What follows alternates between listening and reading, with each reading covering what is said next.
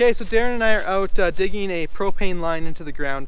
The question we want to answer for you today is how deep your propane line needs to be buried under the surface of the soil in order to meet code and be safe. If you're new to this channel, I would really appreciate it if you just take a second right down below right here and hit that subscribe button and click the bell to enable notifications. In most common applications where you're just digging a trench across your yard or some untraversed space, 12 inches is going to meet code 90% of the time, or maybe even more than that.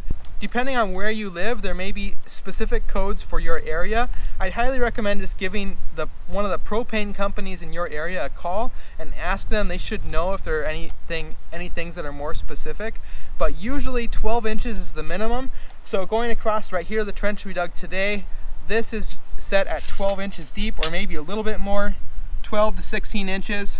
Any place where you have a propane line that's going to be crossing a driveway or an area where you have heavier vehicles going over the top of the propane line, you're going to want to increase the depth from 12 inches to 18 inches just to provide a little bit more protection from the flexing that the top of the ground does as heavier vehicles drive over it. So minimum of 18 inches underneath the driveway.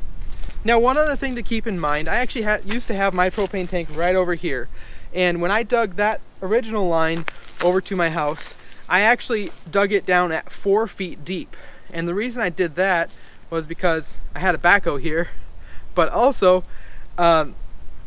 if you put the line deep enough to where later on, if you know you're going to have to be running some like electrical circuits or something over the top where you're going to be trenching down to 18 inches deep for your electrical lines, it's just a good idea to just dig it extra deep if at all possible so that it's for sure out of the way and you're not going to inadvertently clip it off. As far as other local codes, the depth that I saw that was most frequently mentioned was 30 inches. So if you live in an area where they have more codes on the depth of your propane line, it's likely going to be around 30.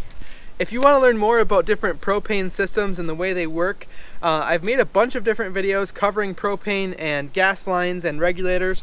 So click on one of these videos right here, and I'll see you over there in just a few seconds. This cat is really super clawy. As soon as you pick it up, if you're not wearing like winter jacket and stuff, it's very painful.